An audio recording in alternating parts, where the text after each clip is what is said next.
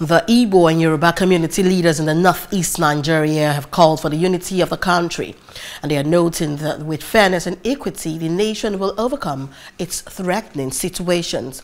The report is presented from our studio.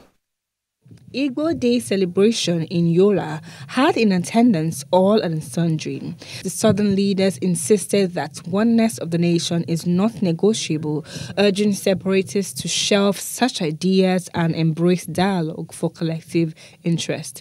The president of General Igbo Cultural Association, Adamawa Fidelis Ume, appreciated the state government for providing an enabling environment in which they operate.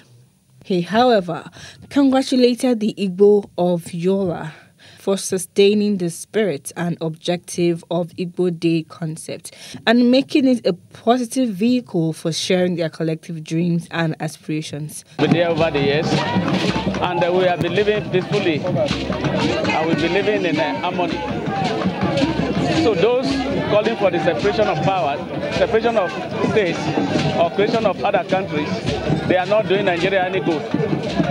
All we need to do is to stay focused, stay united as a one Nigeria. The Eze Igbo of Adamawa, Godwin Omenaka Eze, called for prayers and the unity of the nation. He, however, charges his subjects to be law-abiding as well as reaffirm their vote of confidence in Governor Amadu Umaru Fintiri for his peaceful dispositions in government. This is coupled with his giant developmental strides in all parts of the state. All the royal highnesses in Nigeria are praying for peace.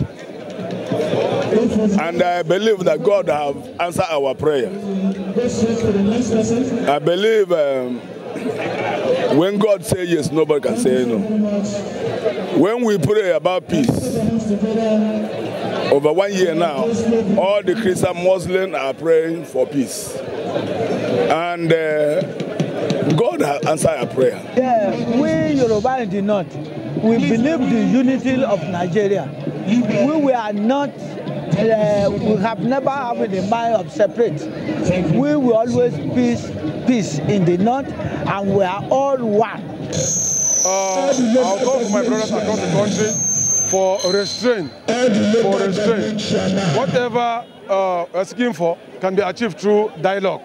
They called on Nigerians to work for the unity of the country, insisting that individuals' or regional interests should not be above collective interest.